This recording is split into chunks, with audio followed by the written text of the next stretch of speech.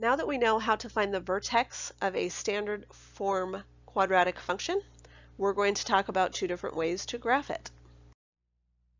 So the first way that we are going to graph a quadratic function is to take one that is in standard form and to rewrite it into vertex form. So to do that, we must complete the square.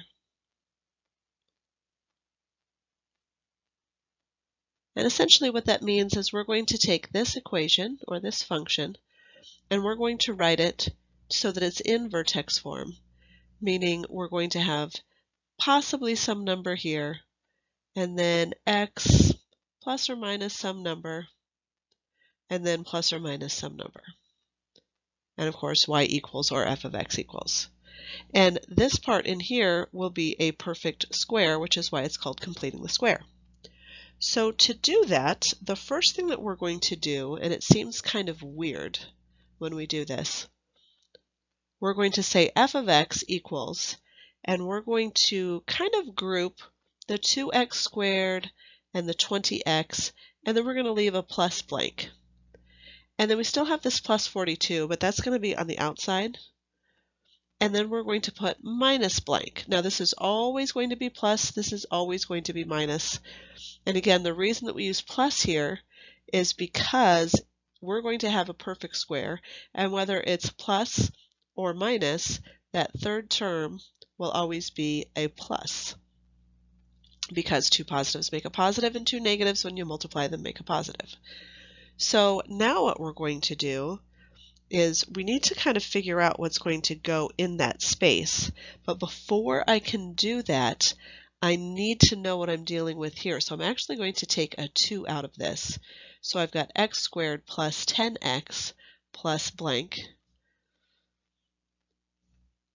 And when I do that, it's really easy to forget that over here, I need to, whatever I end up adding here, which remember is going to be multiplied by 2, I need to subtract over here, otherwise I've broken mathematical laws. So I'm going to put 2 next to that so I remember that I have to multiply it by 2. Now you might be wondering, how do I figure out what goes in the blank? Well, all we have to do is take the b value and divide it by 2. And remember, the b value is the middle guy, the one that is multiplied by x. It's always the one multiplied by x. So here, oops, and then we're going to divide it by 2 and square it. So here my b value is 10, so 10 divided by 2 squared is 5, 5 squared, 25. So 25 is going to go here and also here. Now, what has that done for us? Well, I'll tell you. I've got f of x. I've got a 2 on the outside. On the inside, this is now a perfect square. And that perfect square is x, and then it's whatever sign this is, so in this case that is a plus, and then whatever this number was, which in this case is a 5.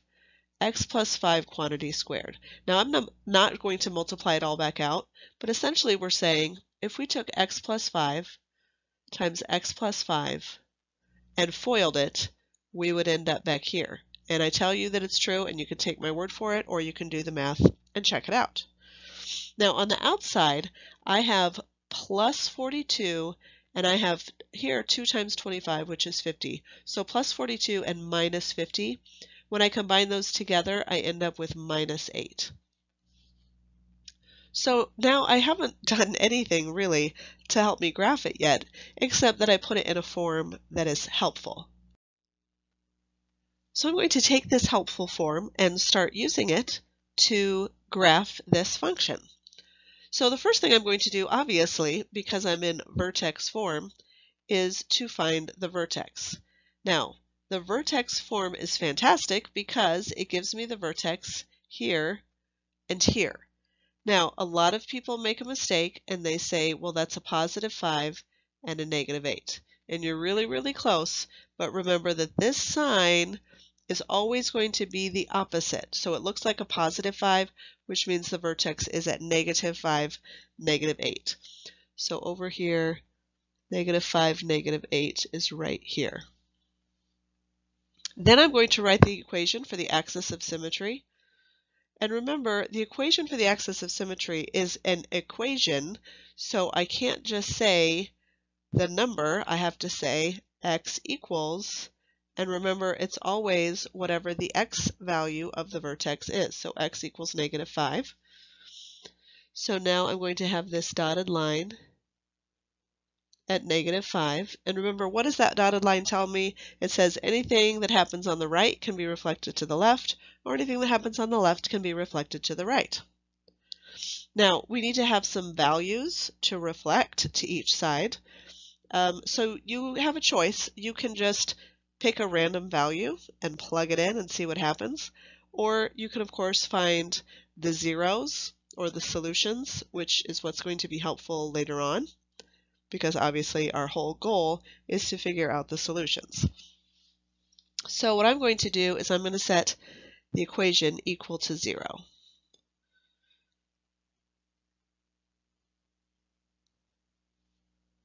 And then I'm trying to find out what x is, so I'm going to add 8 to each side.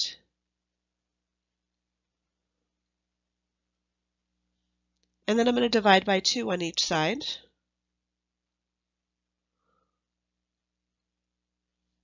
And then I'm going to take the square root of each side. The square root of 4 is plus or minus 2. And of course, the square root of x plus 5 squared is x plus 5. So what that tells me is I can take x plus 5 and set it equal to 2 and solve by subtracting 5 from each side to get x equals -3. And I can say x plus 5 is equal to -2, and I can subtract 5 from each side and get x equals -7. Now what does that tell me? That tells me I have a point -3, 0, and I have a point -7, 0. So -3, 0, -7, 0. Now if I want to, I can find another point by simply plugging in an x value of, say, -2 or -1 or 0. But to me, this is good enough. So I'm going to connect the dots, and there is my parabola. So the way that we did that last example, not the way I would normally do it. It's a little bit more complicated because you have to complete the square, and we haven't practiced that much. So really, if I had to actually graph this myself, I'm just going to find the vertex using the vertex formula we discussed in the last video. So I'm going to find that x is the opposite of b, so +2 over 2a. And again, I'm assuming you've watched the last video, so I'm not explaining this in great detail. But I find the x value is -1. The y value says find f of -1, so take -1 squared minus 2 times -1 plus 3. Be super careful on this one. There's a lot of negatives. This tells me to take -1 squared first, which is +1, and then stick a negative on it. So now I have -1, then I have -2 times -1, which is +2, and then plus 3. So -1 plus 2 is 1, plus 3 is 4, which means my vertex is simply -1, 4.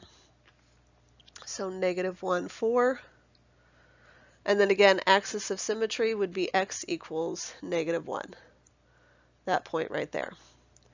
I can find the x or y intercepts, or I can just plug in numbers and find points. So let's just plug in 1 and see what happens. F of 1 gives me -1 squared minus 2 times 1 plus 3. Negative, and then 1 squared is 1, so it's -1 because of this negative. -2 times 1 is -2 plus 3. -1 minus 2 is -3 plus 3 is 0. So I have a point at 1, 0. Use the axis of symmetry to pop that in the other direction as well. And now let's plug in something else to get a better idea of what it looks like. I'm going to choose 3 and hope that works. So -3 3 squared minus 2 times 3 plus 3 gives me, oops, I'm going to show it up here just in case 3 is off my graph. Negative 9 minus 6 plus 3 gives me negative 15 plus 3, which is negative 12. We'll just go with it. 3 comma negative 12, kind of down here. That's 1, 2, 3, 4 to the right. So I'm going to go 1, 2, 3, 4 to the left of the axis of symmetry, down here at 12, and mirror that point. And that gives me a really good idea of what that parabola looks like. You choose the method on this one. Go ahead and graph it, then press play to see how you did. So again, I'm going to use my vertex formula. The vertex formula says to find the x, take negative b, so the opposite of 6 over 2a. 6 over 6 is 1. To find the y value, I'm plugging in 1, so I'm taking 3 times 1 squared minus 6 times 1 plus 1. 3 times 1 squared, so 3 times 1 is 3, minus 6 plus 1. 3 minus 6 is negative 3, plus 1 is negative 2. So I got negative 2, 1 comma negative 2, which is where I'm going to put my first point. And then again, I would write my axis of symmetry so that I know whatever I find on one side I can reflect to the other side. Then I'm just going to find some more points. So again, I can either work to find the intercepts, or I can just plug in whatever value I want. I'm going to plug in the value of 3. No, I'm going to plug in the value of 2 just to be safe, because these numbers are going to get big. So I'm going to take 3 times 2 squared minus 6 times 2 plus 1. So that's 3 times 4, or 12, minus 6 times 2 is 12, plus 1. So I actually plugged in 2 and got out 1. And then I can reflect that to the other side. So I should have just gone with 3 from the beginning. 3 times 3 squared minus 6 times 3 plus 1. Again, I like to talk out loud when I'm working through a problem, so feel free to press pause and plug that into your calculator. But I have 3 times 3 squared, so 3 times 9, or 27, minus 6 times 3, so minus 18, plus 1. 27 minus 18 is 9. 9 plus 1 is 10. So when I plugged in 3, I got out 10. And then again, I can reflect that to the opposite side. And you can see this is what my parabola would look like.